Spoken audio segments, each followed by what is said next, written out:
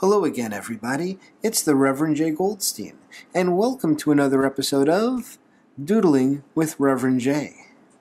In today's episode, we're going to be drawing the sun. The sun is a familiar object found mainly in the sky. It can warm the planet, and ironically, can power an air conditioner. So let's draw the sun, shall we?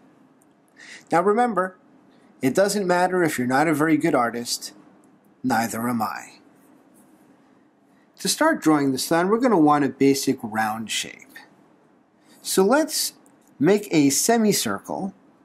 Now I'm going to make mine to the left, like this, and then stop.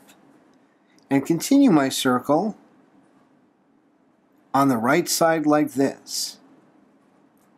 Now I do this because I'm not very good at just drawing a circle like that. So what I like to do is draw a semicircle towards me the way I have the most control, and then do the same thing on the other side. And for me, if I do it on the right side second, I won't be blocking the first side I drew with my hand. That's more information than you wanted. Well, the sun is basically just a circle, and depending on your cartoon or artwork, you might already be done with just a circle. But I'd like to go a little bit farther. Let's put some flares on the sun, huh?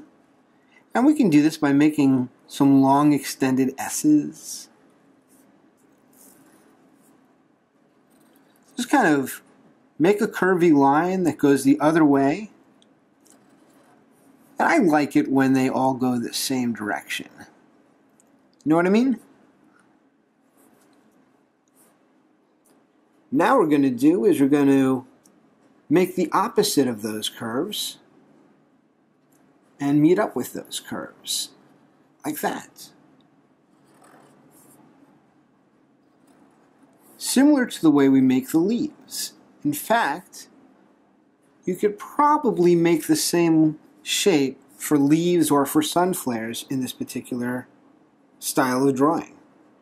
Now I say style of drawing, but what I really mean is drawing poorly. So, put as many of these in as you can to draw it this way. Again, you could just use little straight lines. That's satisfactory for a sun. I see a lot of suns drawn where it's just a circle with a lot of straight lines coming out of it. You can go a little farther. Now, one of the things that makes the sun is the fact that it's in the sky. So giving a little bit of context, like maybe drawing a little cloud over here. And if you want to learn how to draw a cloud, I actually made a video about that too, and I'll put the link down below so you can find it. Just a little cloud, and actually we'll make the shadowing go away from the sun because I'm guessing the light source is actually the sun that we've put into the picture already. And that'll help with context too, when people can see that the sun is the light source. And maybe I'll put another cloud right here.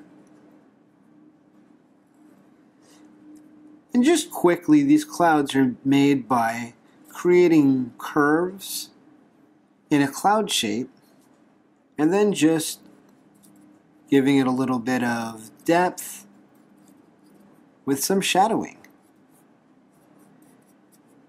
Easy peasy, not going to draw any treesies. So what's left of the sun? Well, some people like to put a face in the sun. That can be a lot of fun. Let's do that. We'll start by making kind of stylized curves. One there, and one there. And they're a little bit off of level. So I'm going to incorporate that into the personality of our sun and make him kind of a sneering, grinning sun. I'll put a little backwards curve right there. to make the left side of the mouth. And then I'll kind of make the top of the mouth like that at the top of the curve. And somewhere in the middle. There we go. See, he's kind of a cool sun, ironically. And he's looking down on the earth as the sun might do. And that's basically it. If you want, you can also do a little bit of cross-hatching at the tips here. Since we're drawing with only one pen, I don't know if you've limited yourself that way. It's a good way to show depth, even though, of course, there are no shadows on the sun. There are differences in the intensity of light. And even though I may not be getting the dark to light perspective right here, the way that it actually would be, just having confidently done work can go a long way. We can even apply a little bit of hair here as we create some shadowing on the face of the sun.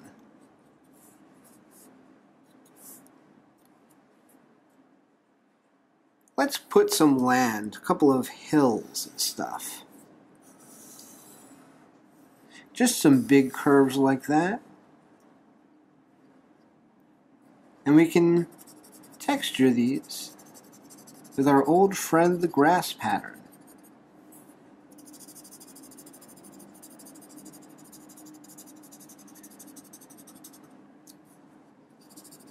So like I said, the defining element of the sun is actually its context.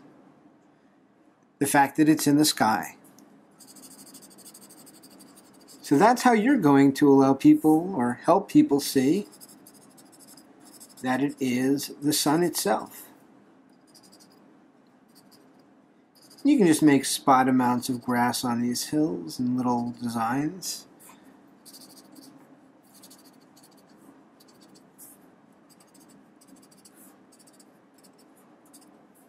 Do a little bit of shadowing, and you're just about done. Well, that's about it.